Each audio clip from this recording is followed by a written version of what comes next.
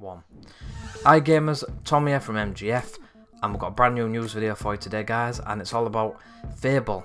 So Fable could be coming back. It says work is underway on a brand new big budget Fable game. It says the Fable franchise owner Microsoft has tasked UK developer Playground, which makes the Forza Horizon racing games, to create a brand new Fable game.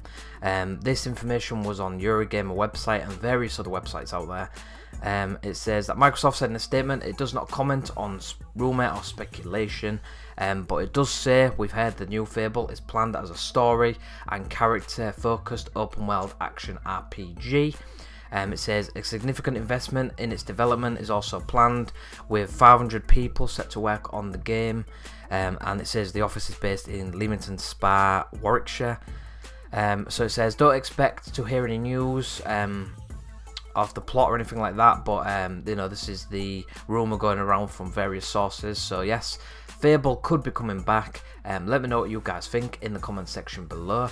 Are you excited? I'm a big Fable fan, so I'm hoping that the franchise does return. So let me know in the comment section below guys if you'd like to see it return, or on Twitter at MultiGameFreaks. Remember, if you enjoyed the video, hit that like button, subscribe, and I'll see you in the next video guys. So take care guys, bye bye.